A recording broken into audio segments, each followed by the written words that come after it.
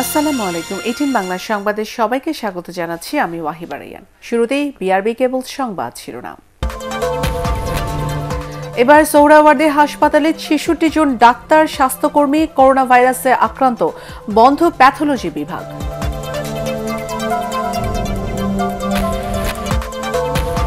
সংক্রমণ ঝুঁকির পরও রাজধানীতে বেড়েছে গাড়ির চাপ, পাড়া মহল্লার প্রায় সব দোকান খোলা।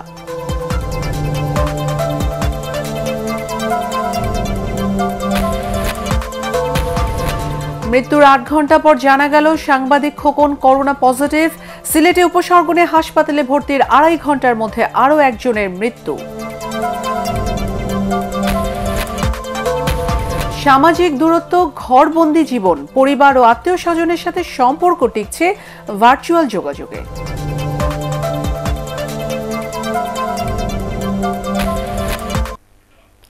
শুনছিলেন বিআরবি কেবল সংবাদ শিরোনাম। এবারে বিস্তারিত। সোহরাওয়ার্দী মেডিকেল কলেজ হাসপাতালে ৬৬ জন ডাক্তার, নার্স ও স্বাস্থ্যকর্মী করোনা ভাইরাসে আক্রান্ত হয়েছেন। পরীক্ষার পর আজ সকালে এ বিষয়ে নিশ্চিত হন হাসপাতাল কর্তৃপক্ষ। আক্রান্তদের মধ্যে ৪৬ জনই ডাক্তার। রাজধানীর অন্যতম বড় এই সরকারি হাসপাতালে সারা দেশ থেকে প্রতিদিন কয়েকশো মানুষ চিকিৎসা নিতে আসেন। আক্রান্ত চিকিৎসকদের মধ্যে ২ জন বিভাগীয় প্রধান ও বেশ কয়েকজন বিশেষজ্ঞ চিকিৎসক রয়েছেন।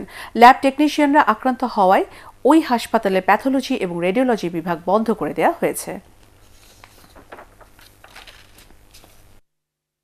এখন পর্যন্ত প্রায় ৪৬ জন চিকিৎসক, ৭ জন সেবক সেবিকা এবং প্রায় ১৩ জন হেলথ ওয়ার্কার, মানে আমাদের ওয়ার্ড বয় আয়া, তারা এখন পর্যন্ত আমরা পজিটিভ রেজাল্ট পেয়েছি। ২ জন ছিলেন হাসপাতালে, কিন্তু তারাও এই ২ জনই আমাদের চিকিৎসক দম্পতি একজন, তারা হাসপাতালে আছেন। তাদের সিমটম অনেকটা রিগ্রেস করে গিয়েছে, আর বাকিদের আসলে ভর্তিযোগ্য সিমটম নেই। তারা হোম কোয়ারেন্টাইনে থেকে, হোম আইসোলেশনের মাধ্যমে তারা চিকিৎসা নিচ্ছে এবং আমরা তাদের সাথে নিয়মিত যোগাযোগ মেনটেন করছি। আমাদের ডিপার্টমেন্ট এখন পর্যন্ত কোনোটা আমরা ক্লোজ ডাউন বা শাট ডাউন করি নাই। আমাদের শুধুমাত্র রেডিওলজি ডিপার্টমেন্ট এবং প্যাথোলজি ডিপার্টমেন্টে আমাদের অনেক টেকনিশিয়ান এবং চিকিৎসক পজিটিভ হওয়াতে এবং ওই জায়গা থেকে অনেক ছড়িয়েছে কিনা আমরা বুঝতে পারছি না, এই জন্য আমরা সকলের টেস্ট করেছি। তো এখন পর্যন্ত নেগেটিভ কোনো রিপোর্ট আমরা হাতে পাইনি। যখন নেগেটিভ রিপোর্ট পাবো, যে সীমিত সংখ্যক লোকবল থাকবে, সেটা দিয়েই আমরা আমাদের রেডিওলজি এবং প্যাথোলজি ডিপার্টমেন্টটা আবার ওপেন করব। সাধারণ ছুটির মধ্যেই রাজধানীর সড়কে বাড়ছে গাড়ির চাপ। পাড়া মহল্লায় সামাজিক দূরত্ব একেবারেই মানা হচ্ছে না। নিত্য প্রয়োজনীয় পণ্যের পাশাপাশি নানা ধরনের দোকানপাটও খোলা শুরু হয়েছে ঢাকার বিভিন্ন এলাকায়। সিটি কর্পোরেশনের পক্ষ থেকে প্রচারণা চালালেও তা মানছেন না অনেকেই। বিস্তারিত জানাচ্ছেন শফিকুল ইসলাম শামীম। সরকারি বেসরকারি সব ধরনের অফিস বন্ধ, বড় বড় শপিং মল আর দোকানপাটও এখনো খোলা হয়নি। তবুও রাজধানীর সড়কগুলোর চিত্র প্রতিদিনই বদলে যাচ্ছে। গাড়ির চাপ দেখলে মনে হবে যেন স্বাভাবিক জীবনে ফিরেছে নগরবাসী। সবচেয়ে ভয়াবহ চিত্র পাড়া মহল্লায়। নিয়ম নীতির তোয়াক্কা না করে দোকানপাট খোলা রাখছেন তারা। মিরপুর ১৩ নম্বরে সেলুন থেকে শুরু করে সব ধরনের দোকান খোলা রাখা হচ্ছে। আবার পোশাকের দোকানে কেউ কেউ শুরু করে দিয়েছেন ঈদের কেনাকাটা। তবে ক্যামেরার সামনে কথা বলতে নারাজ ক্রেতা বিক্রেতারা। এ ব্যাপারে ঢাকা উত্তর সিটি কর্পোরেশনের প্যানেল মেয়র জামাল মুস্তফা জানান, বারবার সতর্ক করা হলেও নিয়ম ভঙ্গ করছেন মানুষ। এই এলাকায় গার্মেন্ট কর্মী বেশি থাকায় হঠাৎ করে এমন অবস্থার সৃষ্টি হয়েছে বলেও দাবি করেন তিনি। সচেতনতা কম একটু তাদের, এটা ঠিক। তারা অনেক সময় চাকরি করে যে কোনো গার্মেন্টসে, যেহেতু আংশিক খুলেছে। ৫০০ শ্রমিকের মধ্যে দেখা গেল যে ২০০ শ্রমিক, আংশিকের মধ্যে ২০০ শ্রমিক, আর ৩০০ শ্রমিক তো রয়ে গেছে। এই ৩০০ শ্রমিক তারা ঘুরে বেড়াচ্ছে বা গার্মেন্টসে যাতায়াত করতেছে, কখন তাদের ডাক পড়ে, এই জন্য কিছুটা ভিড় হয়। এলাকাবাসী হতাশ এ ধরনের কার্যক্রমে। বেশিরভাগ লোকই যারা রাস্তায় ঘুরতেছে, এরা অপ্রয়োজনে ঘুরতেছে। কিছু লোকজন মানে, কিছু লোকজন মানে না। কিছু লোকজন অরিজিনালি হোম কোয়ারেন্টাইনে আছে, কিছু লোকজন অহেতুক আনন্দবশত তারা বাহিরে ঘুরতে দেখতে আসে কি হচ্ছে। তবে ভয়াবহ পরিস্থিতি এড়াতে সচেতনতা বাড়ানোর কোনো বিকল্প নেই বলে মনে করছেন চিকিৎসকরা। প্রতিদিনই করোনা ভাইরাসে আক্রান্ত রোগীর সংখ্যা বাড়ছে। এখনও চলমান রয়েছে সাধারণ ছুটি। তারপরও মানুষজন নিয়মনীতির তোয়াক্কা না করে ঘরের বাইরে বের হচ্ছেন। এ নিয়ে নতুন করে আতঙ্ক তৈরি হয়েছে করোনা ভাইরাস বিস্তারের। তাই সরকারকে ব্যাপারে খুব দ্রুত পদক্ষেপ নেওয়ার আহ্বান জানিয়েছে নগরবাসী। শফিকুল ইসলাম শামীম, ATN বাংলা, ঢাকা। করোনায় আক্রান্ত হয়ে মারা গেলেন দৈনিক সময়ের আলো পত্রিকার সাংবাদিক হুমায়ুন কবির খোকন। রাতে ঢাকার একটি বেসরকারি হাসপাতালে তার মৃত্যু হয়। তার জ্বর এবং শ্বাসকষ্ট ছিল। মঙ্গলবার বিকেলে হাসপাতালে ভর্তি হওয়ার পর তাকে লাইফ সাপোর্টে নেওয়া হয়। রাত 10:15টায় তার মৃত্যু হয়। তার মৃত্যুতে শোক জানান আওয়ামী লীগ সাধারণ সম্পাদক, তথ্যমন্ত্রী ও বিএনপি মহাসচিব। আরও জানাচ্ছেন নিয়াজ জামান সজীব। করোনা ভাইরাসে আক্রান্ত হয়ে দেশে প্রথম মারা যাওয়া সাংবাদিক হুমায়ুন কবির খোকন শ্বাসকষ্ট নিয়ে হাসপাতালে ভর্তির ঘণ্টাখানেকের মধ্যেই মারা গেছেন দৈনিক সময়ের আলো পত্রিকার নগর সম্পাদক হুমায়ুন কবির খোকন। তিনি করোনা ভাইরাসে আক্রান্ত ছিলেন বলে চিকিৎসকদের প্রাথমিকভাবেই সন্দেহ হয়। ঢাকার উত্তরা রিজেন্ট হাসপাতালে মঙ্গলবার রাত 10:10টায় তিনি মৃত্যুবরণ করেন। করোনা উপসর্গ ছিল, পরবর্তীতে ওনার মৃত্যুর আগেই আমরা তার সোয়াব নেই এবং আইডিসিআর কে পাঠাই এবং পরবর্তী আইডিসিআর আমাদেরকে এটা পজিটিভ হয়েছে বলে জানায়, মৌখিকভাবে জানায়। কয়েকদিন ধরে তিনি জ্বরে ভুগছিলেন। মঙ্গলবার সকালে শ্বাসকষ্ট ও মাথা ব্যথা বেড়ে যায়। এরপর শারীরিক অবস্থা অবনতির দিকে গেলে ঢাকা রিপোর্টার্স ইউনিটির অ্যাম্বুলেন্সের মাধ্যমে তাকে উত্তরার রিজেন্ট হাসপাতালে ভর্তি করা হয়। আজ সকালেই তাকে তার গ্রামের বাড়ি দেবিদ্বার হাসপাতালে নিয়ে যাওয়া হয় এবং সেখানেই তাকে দাফন করা হবে বলে পারিবারিক সূত্রে আমরা জানিয়েছি। তার 2 কন্যা এবং 1 পুত্র সন্তান রয়েছে। করোনায় আক্রান্ত হয়ে সর্বপ্রথম আমাদের সাংবাদিক সমাজের একজন প্রতিনিধি জীবন হারালেন। তার পাশে মাননীয় প্রধানমন্ত্রী কিংবা সরকার এগিয়ে আসবে। হুমায়ুন কবির এর আগে দৈনিক মানবজমিন, আমাদের সময় সহ কয়েকটি সংবাদপত্রে কাজ করেন। নিয়াজ জামান সজীব, ATN বাংলা, ঢাকা। সিলেটে করোনা ভাইরাসের উপসর্গ নিয়ে হাসপাতালে ভর্তি হওয়ার 2.5 ঘন্টার মধ্যেই এক ব্যক্তির মৃত্যু হয়েছে। শামসুদ্দিন হাসপাতালের চিকিৎসক সুশান্ত কুমার মহাপাত্র জানান, মঙ্গলবার বিকেলে জ্বর, শ্বাসকষ্ট ও ডায়াবেটিক্স রোগ নিয়ে ওই ব্যক্তি হাসপাতালে ভর্তি হন। এরপর তাকে আইসোলেশনে রাখা হলে সন্ধ্যা 6:30টার দিকে তার মৃত্যু হয়।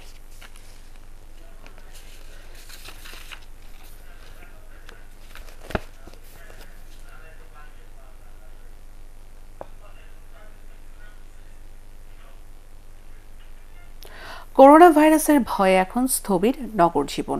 ছুটি আর ছুটি, ব্যস্ততা নেই, আবার বাইরে যাওয়া ঝুঁকিপূর্ণ। বেশিরভাগ মানুষ ঘরবন্দি।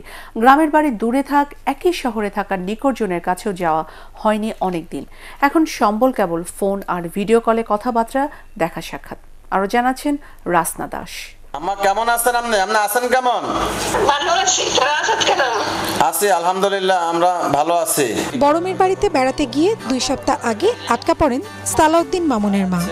করোনা সংক্রমণ ঠেকাতে লকডাউন পরিস্থিতিতে তার আর আসার সুযোগ নেই। সেখানে মাকে দেখতে যেতেও পারছেন না মামুন। জীবনের 39 বছরে এবারই প্রথম মাকে ছাড়া রোজা হচ্ছে। মনে হয় ঈদও তাকে ছাড়াই হবে, এই ভেবে ভীষণ মন খারাপ মামুনের। এমন অবস্থা যে কেউ কারোর কাছে গিয়ে যে খবর নিব সেটাও এখন আর সম্ভব হচ্ছে না। ঈদ হলো এবার এরকম ঈদ যাবে যেটা আমাদের জীবনের হয়তো সবচেয়ে কষ্টের ঈদ হয়ে থাকবে। করোনা মহামারীর এই সময় ঘরবন্দি মানুষেরা এখন ভার্চুয়াল যোগাযোগই করছেন বেশি। বন্ধু স্বজনদের সাথে সামাজিক দূরত্ব, তাই সামনাসামনি দেখা সাক্ষাতের সুযোগ কম। তাই ব্যস্ততা ফেসবুক, হোয়াটসঅ্যাপ কিংবা অন্য কোনো সামাজিক যোগাযোগ মাধ্যমে। খবর কিংবা বিনোদনেও এখন ভরসা টেলিভিশনে। এখন আসলে ফেস টু ফেস কমিউনিকেশনের একমাত্র মাধ্যম হচ্ছে ভার্চুয়ালি ভিডিও কল করা। আর সেক্ষেত্রে হচ্ছে আমার রিলেটিভ, কাজিন, ফ্রেন্ডস, আত্মীয়স্বজন সবার সাথে আমরা যোগাযোগ করছি কিন্তু ভার্চুয়ালি ভিডিও কলের মাধ্যমে। এখন তো আর কারো বাসায় যেয়ে বা ফ্যামিলি মেম্বারদের সাথে যে দেখা করা পসিবল হচ্ছে না। দ্যাটস ওয়াই সবার সাথে ভিডিও কলে এভাবেই কথা বলা হচ্ছে। এতদিন নানা কাজে ব্যস্ততায় যারা পরিবারকে দেবার সময় পাননি, সন্তানদের সাথে সময় কাটাননি, ঘরবন্দি জীবনে তাদের বরং ভালোই হয়েছে। পরিবারের সদস্যদের সাথে আছেন, লুডো, ক্রাম খেলছেন, মুভি দেখছেন। তাই অস্বস্তি, আতঙ্কের এই সময় বেশ আনন্দেরই তাদের কাছে। রাসনা দাস, ATN বাংলা, ঢাকা।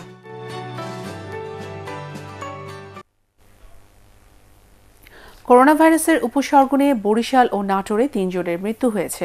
গত 24 ঘন্টায় দেশের বিভিন্ন স্থানে 10 মাসের শিশুসহ 2 শতাধিক মানুষের শরীরে করোনা পজিটিভ ধরা পড়েছে। এর মধ্যে নারায়ণগঞ্জে রয়েছেন 140 জন।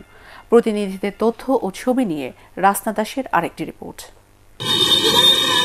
করোনার হটস্পট নারায়ণগঞ্জে বুধবার নতুন করে 140 জনের শরীরে করোনা ভাইরাস শনাক্ত হয়েছে। এই নিয়ে জেলায় আক্রান্তের সংখ্যা দাঁড়ালো 882 জনে। তবে নতুন করে কারো মৃত্যুর খবর পাওয়া যায়নি। পুলিশ বলছে এই পরিস্থিতিতেও শহরে মানুষ ও যানবাহনের চলাচল বেড়েই চলেছে। গত 2 দিনে চালু হয়েছে প্রায় 2 শতাধিক গার্মেন্টস।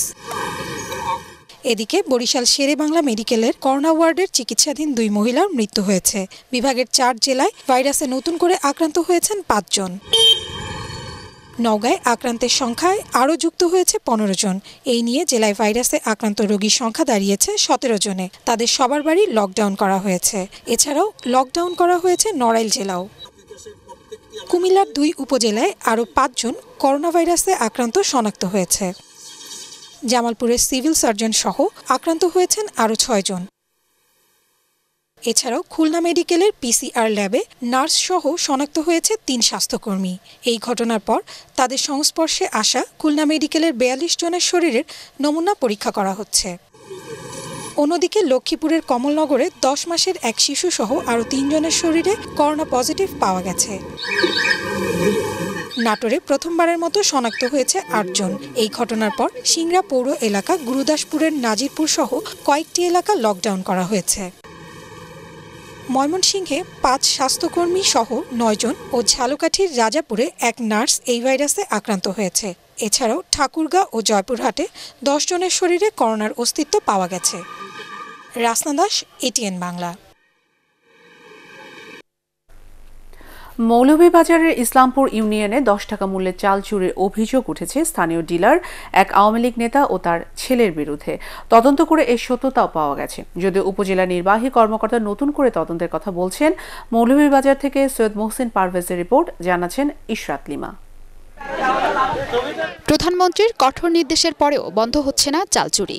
টানের চাল চুরির ঘটনা নিয়ে ক্ষমতাসীন দল সহ রাজনৈতিক অঙ্গনে চলছে ব্যাপক আলোচনা সমালোচনা। এরই মধ্যে মৌলভীবাজারের কমলগঞ্জ উপজেলার ইসলামপুর ইউনিয়নের 5টি ওয়ার্ডের ডিলার এবং 3 নং ওয়ার্ডের আওয়ামী লীগ সভাপতি আবু আবদুল্লাহ ও তার ছেলের বিরুদ্ধে চাল চুরি সহ ভুক্তভোগীদের বিভিন্নভাবে হয়রানি করার অভিযোগ পাওয়া গেছে। 15 তারিখ রাত প্রায় 11টার দিকে আমার বাজারের যে নাইটলেট আছে উনি ডাকছে, ডাকিয়া কই যে তুমি দেখো বাইরে যাও কি চলতেছে বাজারে। আমি বাইরে হয়েছি, দৌড় দিয়ে বাইরে হয়েছি। বাইরে হওয়ার পরে দেখা যায় যে ওখানে আমার বাজারেও যে 10 টাকি চাইলের ডিলার আছে, উনি উনার ছেলে ওই গুদাম থেকে চাউল বাইর করিয়া আর মানে নিয়ে যাইতেছে গাড়িতে করে। ডিলার আবু আবদুল্লার এলাকায় গিয়ে চাল বন্টনের জায়গায় কোনো ব্যানার বা সাইনবোর্ড পাওয়া যায়নি। স্থানীয়রা জানান 15 এপ্রিল রাতে তার ছেলে গুদাম থেকে চাল নিয়ে যাবার সময় নৈশ প্রহরীর হাতে আটক হয়। এরপর তদন্তে প্রাথমিকভাবে চাল চুরির সত্যতা পাওয়া যায়। আবু আবদুল্লাহ সাহেবের যে একটা মোবাইলের যে একটা রেকর্ডিং কথা যে হয়েছে, এটাতে স্পষ্ট প্রতীয়মান হয় যে উনি চাউল সরানোর সাথে সংশ্লিষ্ট আছে। যদিও অভিযুক্তরা এই দাবি অস্বীকার করেছেন। 291 বস্তা চাউল আমি সাপ্লাই দিছি। আমার রয়েছে 35 বস্তা চাউল। টাকার সাথে সাথে আমি খাদ্য অধিদপ্তরের অফিসে ফোন করিয়া জানাইছি আমার 35 বস্তা চাউল আমার গুদামে মজুদ আছে। উপজেলা নির্বাহী কর্মকর্তা বলেন, এই বিষয়ে একটি সভা হয়েছে। পূর্ণাঙ্গ রিপোর্ট না পাওয়ায় আবারও তদন্ত কমিটি গঠন করে দেওয়া হয়েছে। রাজধানী অফিসার, আমাদের রাজধানী ইঞ্জিনিয়ার, আমাদের পাবলিক হেলথ ইঞ্জিনিয়ারকে নিয়োগ করেছি। উনি আগামী শনিবারে তদন্ত করে আমাদেরকে রিপোর্ট দিবেন। আমরা পরের দিন সকাল 11টা অর্থাৎ রোববার সকাল 11টায় আমরা জরুরি মিটিং আহ্বান করেছি। ওই মিটিংয়ে আমরা সিদ্ধান্ত গ্রহণ করে পরবর্তী বিষয় জানাবো। যথাযথ ব্যবস্থা গ্রহণ করে ভুক্তভোগী গরিব অসহায় মানুষের অধিকার ফিরিয়ে দেওয়ার দাবি জানিয়েছে এলাকাবাসী। Bureau report, ATN Bangla. সাভারে খাবারের দাবিতে মহাসড়ক অবরোধ ও বিক্ষোভ করেছে পরিবহন শ্রমিকরা। প্রায় 2 মাস ধরে কর্মহীন থাকায় খাদ্য সংকটের কারণে ঢাকা আরিচা মহাসড়কে সাভার বাসস্ট্যান্ড এলাকায় শ্রমিকরা এ কর্মসূচি পালন করে। এই সময় জরুরি সেবায় বিভিন্ন পরিবহন সহ ছোট ছোট অনেক যানবাহন আটকা পড়ে। শ্রমিকরা জানায়, করোনা ভাইরাস সংক্রমণ ঠেকাতে গণপরিবহন বন্ধ রাখা হয়েছে, অথচ শ্রমিকদের জন্য কোনো ব্যবস্থা নেওয়া হয়নি। এতে চরম কষ্টে দিন যাপন করছেন তারা। পরে পুলিশের আশ্বাসে অবরোধ তুলে নেওয়া হয়। ঝিনাইদহের শৈলকুপায় জমি নিয়ে বিরোধের জের ধরে প্রতিপক্ষের লাঠির আঘাতে বিশ্ববিদ্যালয়ের এক ছাত্রের মৃত্যু হয়েছে। মঙ্গলবার রাতে রাজশাহী মেডিকেল কলেজ হাসপাতালে চিকিৎসাধীন অবস্থায় তার মৃত্যু হয়। নিহত আরাফাত হোসেন শৈলকুপার শেখপাড়া গ্রামের জাহাঙ্গীর হোসেনের ছেলে। পুলিশ জানায়, গতকাল আরাফাত তার বাবার সাথে বাড়ির পাশে নিজ জমিতে বেড়া দিতে গেলে পাশের জমির মালিক রুস্তম আলী জোয়ারদারের ছেলে আব্দুর রাজ্জাক ও গোলাম জোয়ারদারের ছেলে উজ্জ্বল বাধা দেয়। এক পর্যায়ে তারা লাঠি দিয়ে আরাফাতের মাথায় আঘাত করে। এতে গুরুতর আহত অবস্থায় প্রথমে তাকে কুষ্টিয়া সদর হাসপাতালে ও পরবর্তীতে রাজশাহী মেডিকেল কলেজ হাসপাতালে ভর্তি করা হয়। আরাফাত কুষ্টিয়ার রবীন্দ্র মৈত্রী বিশ্ববিদ্যালয়ের ইংরেজি দ্বিতীয় বর্ষের ছাত্র ছিলেন।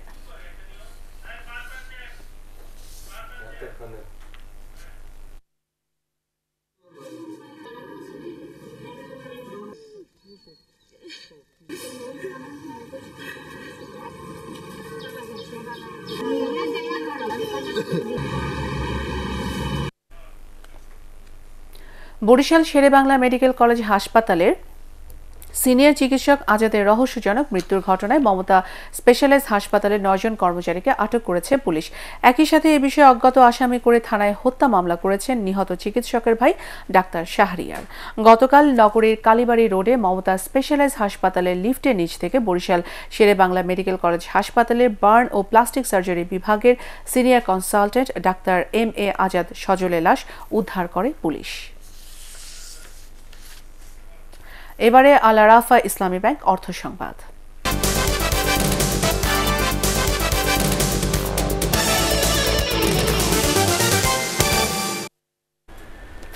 করোনায় লকডাউনের কারণে সাভার সহ দেশের বিভিন্ন স্থানে কৃষকের ক্ষেতের শাকসবজি সহ অন্যান্য ফসল নষ্ট হয়ে যাচ্ছে। বিক্রি করার জন্য হাট বাজারে নেই পরিবেশ, তাই দিশেহারা চাষিরা। এ অবস্থায় তাদের সহায়তায় এগিয়ে এসেছে ডাকসু GS ও ছাত্রলীগ নেতা গোলাম রাব্বানী। তিনি সাভার উপজেলা ছাত্রলীগের নেতা কর্মীদের সাথে নিয়ে ধামরাইয়ের চরসিন্দুরিয়া গ্রামের ফসলের মাঠে যান কৃষকের খোঁজ খবর নিতে। পরে ন্যায্য মূল্যে কিনে নেন কৃষকের শাকসবজি। দর্শক, এই মাত্র শুরু হয়েছে দেশের বর্তমান করোনা সংক্রমণ পরিস্থিতি নিয়ে স্বাস্থ্য অধিদপ্তরের নিয়মিত অনলাইন বুলেটিন। আমরা সরাসরি চলে যাচ্ছি সেখানে। এই টোটাল যা মৃত্যু হয়েছে তার মধ্যে 137 জন ঢাকা ডিভিশনে এবং ঢাকার বাইরে অন্যান্যগুলো। আমাদের আজকে যে মৃত্যু 8 জন, এর মধ্যে 6 জন পুরুষ, 2 জন মহিলা এবং 6 জন ঢাকার মধ্যে, 2 জন ঢাকার বাইরে। তাদের বয়স বিশ্লেষণে গেলে 60 4 জন, 50 থেকে 60 2 জন এবং 31 থেকে 40 বয়স সীমার মধ্যে 2 জন। আমাদের এই পর্যন্ত যারা হাসপাতালে ভর্তি আছেন তাদের মধ্যে সুস্থ হয়েছেন 11 জন। গত 24 ঘন্টা 11 জন সুস্থ হয়েছেন এবং এ পর্যন্ত সুস্থ হয়েছেন 150 জন। আমি এখানে উল্লেখ করতে চাই যে আমাদের বেশিরভাগ রোগী আমরা 29 তারিখের সারা দেশ থেকে তথ্য এখনো এসে পৌঁছায় নাই। তবে আমি যদি 28 তারিখের তথ্যটা বিশ্লেষণ করি, আমাদের হাসপাতালের যা রোগী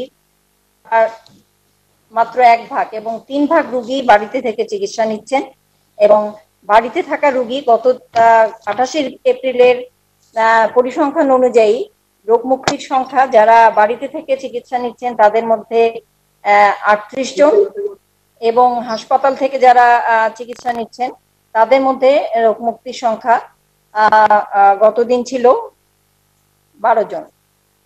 আমরা যারা বাড়িতে থেকে চিকিৎসা নিচ্ছেন আমাদের হটলাইনের মাধ্যমে আসলে তারা চিকিৎসা নেন এবং বেশিরভাগই তাদের মৃদু লক্ষণ উপসর্গগুলো মৃদু থাকে এবং তারা বাড়িতে থেকে চিকিৎসা নিয়ে সুস্থ হয়ে যান।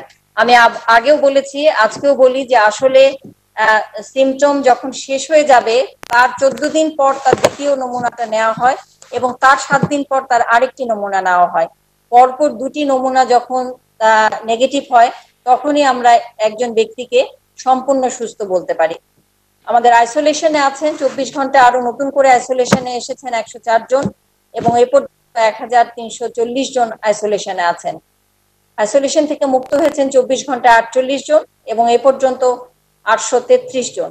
আমাদের এই আইসোলেশন শয্যাগুলো সব আমাদের হাসপাতালে আছে এবং আমাদের মোট আইসোলেশন শয্যা হলো 9638টি এবং ঢাকা মহানগরীতে আইসোলেশন শয্যা আছে 3944টি এবং ঢাকা শহরের বাইরে বিভিন্ন হাসপাতালে সারা দেশে 5694টি আছে এবং সকল আইসোলেশন হাসপাতালে আমরা আইসিইউ সংখ্যা 341টি এবং ডায়ালাইসিস ইউনিট 102টি। কোয়ারেন্টাইনে আমরা যারা কন্ট্যাক্টের হিস্ট্রি থাকে তাদেরকে কোয়ারেন্টাইনে রাখা হয়। কোয়ারেন্টাইনে থাকা মানেই যে সে কোভিড-19 আক্রান্ত রোগী তা নয়। কোয়ারেন্টাইনে যারা কোনো পজিটিভ রোগীর সংস্পর্শে আসে তাদেরকে আমরা কোয়ারেন্টাইনে রাখি এবং গত 24 ঘন্টায় কোয়ারেন্টাইনে আছেন 2412 জন। এরা বাড়িতেই আছেন এবং প্রাতিষ্ঠানিক কোয়ারেন্টাইনে আছেন 132 জন এবং মোট 24 ঘন্টায় মোট কোয়ারেন্টাইনে বাড়ি এবং হোম কোয়ারেন্টাইন মিলে প্রাতিষ্ঠানিক কোয়ারেন্টাইন মিলে আমাদের আছেন 2544 জন এবং এ পর্যন্ত মোট কোয়ারেন্টাইন 1,84,337 জন। তবে 24 ঘন্টায় ছাড়ও পেয়েছেন কোয়ারেন্টাইন থেকে, সেটা হলো 3002 জন এবং এ পর্যন্ত 1,07,955 জন কোয়ারেন্টাইন থেকে ছাড় হয়েছে এবং ছাড়ের পরে আমাদের এখন কোয়ারেন্টাইনে আছেন হোম এবং প্রাতিষ্ঠানিক মিলে 76,382 জন। সারা দেশে আমাদের জেলা উপজেলায় কোয়ারেন্টাইনে আমরা রাখতে পারি 30,635 জনকে আমাদের সমস্ত উপজেলা এবং জেলা পর্যায়ে প্রাতিষ্ঠানিক কোয়ারেন্টাইনে এবং এই জন্য আমাদের 601টি প্রতিষ্ঠান প্রস্তুত আছে। দর্শক, এতক্ষণ শুনছিলেন স্বাস্থ্য অধিদপ্তরের গত 24 ঘন্টায় করোনা সংক্রমণ পরিস্থিতি নিয়ে নিয়মিত অনলাইন বুলেটিন এবং যেমনটি আমরা জানছিলাম গত 24 ঘন্টায় মৃত্যু 8 জন এবং নতুন সংক্রমণ 641 জন। চলে যাচ্ছি পরবর্তী সংবাদে। আজ ভয়াল 29 এপ্রিল 1991 সালের এই দিনে প্রলয়ঙ্কারী ঘূর্ণিঝড় ও জলোচ্ছ্বাসে মারা যায় দেশের প্রায় 2 লাখ মানুষ। চরম ক্ষয়ক্ষতি হয় উপকূলীয় অঞ্চলে। এদিন মধ্যরাতে কক্সবাজার, চট্টগ্রাম, নোয়াখালী, বরিশাল, পটুয়াখালী, বরগুনার উপকূলে 12 থেকে 20 ফুট উচ্চতার জলোচ্ছ্বাস নিয়ে আঘাত হানে ঘূর্ণিঝড় গোর্কি। এতে প্রাণহানির পাশাপাশি নিখোঁজ হয় আরও প্রায় 1 লাখ মানুষ। 70,000 গবাদি পশু মারা যায়। তখনকার হিসেবে এই ঘূর্ণিঝড়ে ক্ষয়ক্ষতি ছিল 15,000 কোটি টাকারও বেশি। নরসিংদীর ঘোড়াশালে সিএনজি চালিত এক অটোরিকশা চালককে পিটিয়ে হত্যার অভিযোগ পাওয়া গেছে। নিহতের নাম আব্দুল মান্নান। তার পরিবারের সদস্যদের অভিযোগ, গতকাল বিকেলে ঘোড়াশাল সেতুর পাশ থেকে পুলিশ মান্নানকে আটকের পর 500 টাকা ঘুষ দাবি করে, কিন্তু সে টাকা দিতে অস্বীকার করলে পুলিশের কয়েকজন সদস্য তাকে রাস্তায় পিটিয়ে গুরুতর আহত করে। খবর পেয়ে মান্নানের ভাই ও স্থানীয়রা তাকে উদ্ধার করে হাসপাতালে নিয়ে গেলে চিকিৎসকরা তাকে মৃত ঘোষণা করেন। পরে এলাকার লোকজন নরসিংদী ঘোড়াশাল সড়ককে প্রায় 1 ঘন্টা অবরোধ করে রাখে। তবে অতিরিক্ত পুলিশ সুপার শাহেদ আহমেদ দাবি করেছেন হৃদরোগে আক্রান্ত হয়ে মান্নানের মৃত্যু হয়েছে। এবারে স্ট্যান্ডার্ড ব্যাংক বাণিজ্য সংবাদ।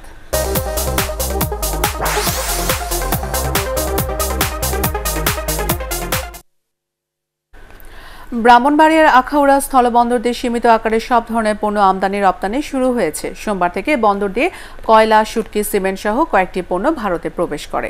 সারা বিশ্বে করোনা ভাইরাস মহামারী আকার ধারণ করার ফলে পূর্ব কোনো ঘোষণা ছাড়াই ভারতের আগরতলা স্থলবন্দর লকডাউন করা হয়।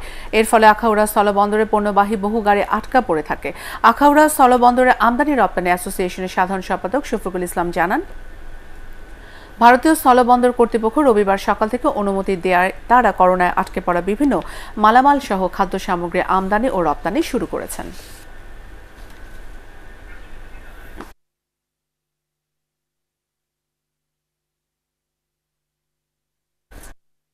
এবারে পার্টিক্স খেলার খবর।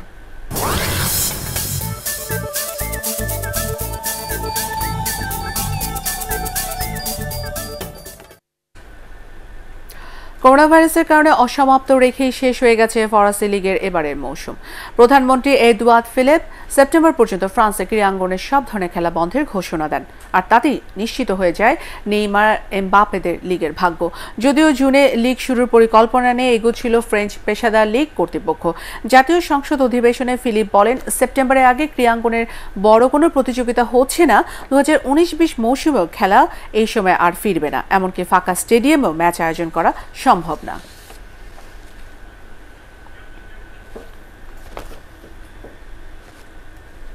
দর্শক, এবার জানিয়ে দিচ্ছি ঢাকা ও আশেপাশে এলাকা সহ বিভিন্ন জেলার ইফতারের সময়সূচি। আজ ঢাকায় ইফতার সন্ধ্যা 6:30, রাজশাহীতে 6:37, চট্টগ্রামে 6:21, সিলেটে 6:25, খুলনায় 6:29, বরিশালে 6:28, রংপুরে 6:37 এবং ময়মনসিংহে ইফতার সন্ধ্যা 6:31।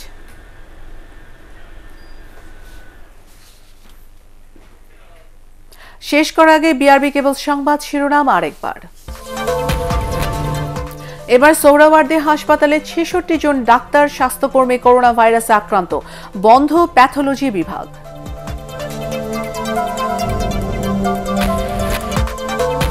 সংক্রমণ ঝুঁকির পরও রাজধানীতে বেড়েছে গাড়ির চাপ, পাড়া মহল্লার প্রায় সব দোকান খোলা।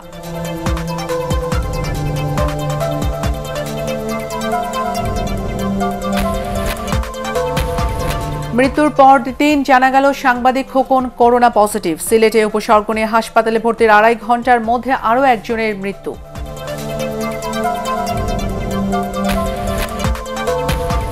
সামাজিক দূরত্ব, ঘরবন্দি জীবন, পরিবার ও আত্মীয় স্বজনের সাথে সম্পর্ক টিকছে ভার্চুয়াল যোগাযোগে।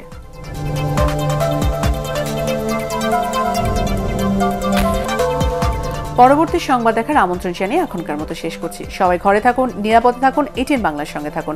ATN বাংলা সংবাদ ইউটিউবে দেখতে ব্রাউজ করুন youtube/ATN Bangla News। ধন্যবাদ।